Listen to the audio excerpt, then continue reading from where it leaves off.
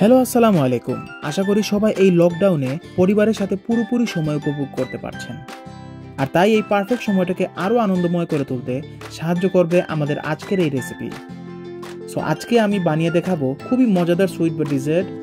আমি সামান্য ইনগ্রেডিয়েন্ট দিয়ে আপনাদের মজাদার ইতালিয়ান ফেরারো রসে রেসিপি বানিয়ে দেখাবো। এটি বানাতে কুকারের প্রয়োজন হয় না। এটার প্রিপারেশন করতে 8 to 10 মিনিট সময় লাগে। চলুন শুরু করি।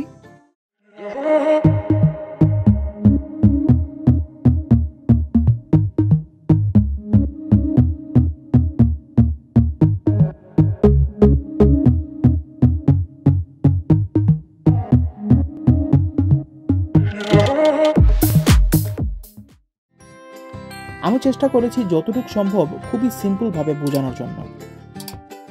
এটি আমি আর আমার বাচ্চারা মিলে ডেকোরেট করেছি। এটি ডেকোরেট করার সময় কিছু আইডিয়া আমি আমার বাচ্চাদের কাছ থেকেও নিয়েছি, তাতে তারা যেমন খুশি তাতে আমিও খুশি। এটি তৈরিতে যে ইনগ্রেডিয়েন্টসগুলো প্রয়োজন তা হলো 1 cup peanut butter. Peanut বাটারে allergy থাকলে তার পরিবর্তে ব্রেডের ছোট ছোট পিসও ইউজ করতে পারেন। 1 cup icing sugar, 2 tablespoon butter, 1.5 cup rice ক্রিসপিস, 1 cup chocolate chip.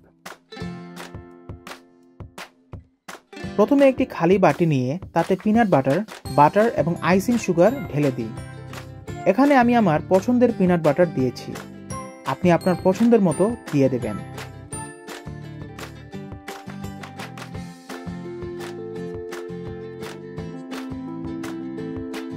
এখন একটি ইলেকট্রিক মিক্সার দিয়ে এগুলো ভালোভাবে মিক্স করে নিই।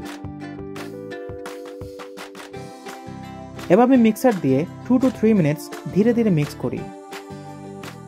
কারো কাছে ইলেকট্রিক মিক্সার না থাকলে হাত দিয়ে বা স্প্যাচুলার দিয়ে মিক্স করে নেবেন।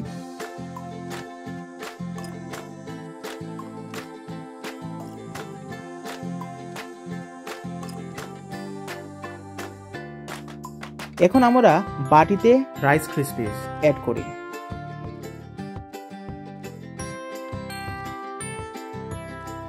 এবং মিক্সার দিয়ে আবারও 3 to 4 মিনিটস ধরে মিক্স করব।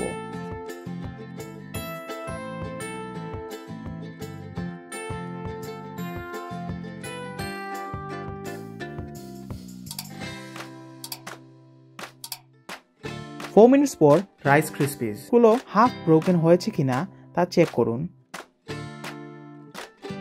যদি হাফ ব্রোকেন হয়ে না থাকে তাহলে আরো 10 to 20 সেকেন্ড মিক্সার দিয়ে মিক্স করতে পারে।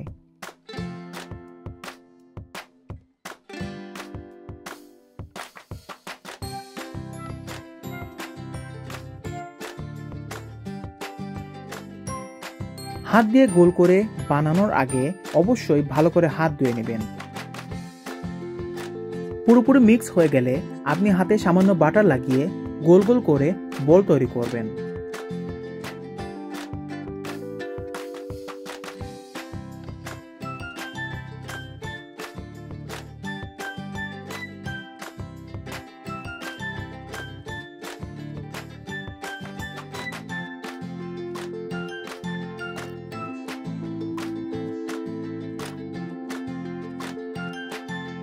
কিন্তু খেয়াল রাখা জরুরি যে মিক্স করার সময় রাইস ক্রিসপিগুলোর সবগুলো যেন গুঁড়ো না হয়ে যায়, নয়তো পুরো গুঁড়ো হয়ে গেলে ক্রাঞ্চিনেস পাবেন না।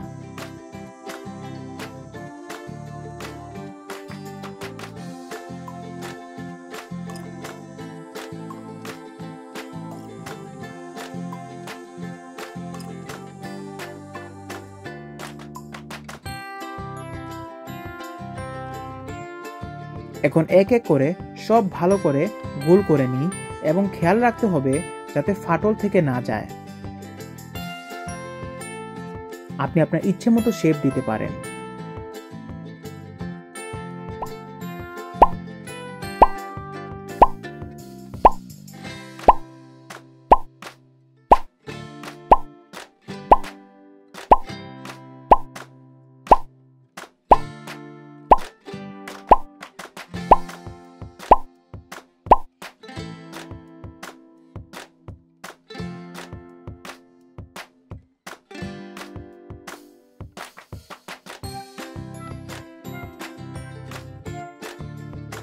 সব গোল করা শেষ হলে 1 আওয়ারের জন্য ফ্রিজে রেখে দেব।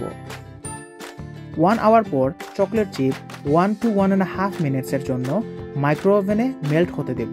এর মধ্যে 10 সেকেন্ড পর পর চেক করি তা মেল্ট হয়েছে কিনা। ওই সময়ের মধ্যে মেল্ট না হলে আরও 30 সেকেন্ড মেল্ট হতে দিই।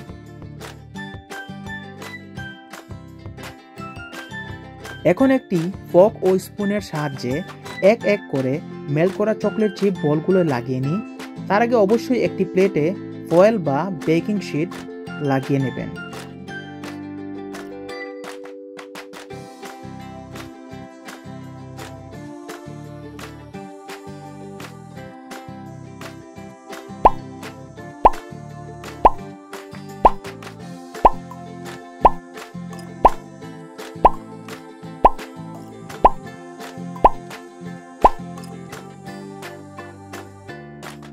আপনি যদি ভিডিওটি পছন্দ করে থাকেন তবে দয়া করে ভিডিওটি লাইক করুন এবং এখনও আমাদের চ্যানেলটি সাবস্ক্রাইব করে না থাকলে এখনই সাবস্ক্রাইব করুন। তাছাড়া নতুন সব আপডেট পেতে বেল আইকনটিতে ক্লিক করুন। বলগুলোর সবগুলোতে চকলেট লাগানোর পর ফ্রিজে আবার 1 আওয়ারের জন্য রেখে দিই। এখন আপনাদের আমি কেটে দেখাবো এটি ফেরোরো রোশারের মতো ক্রাঞ্চি হয়েছে।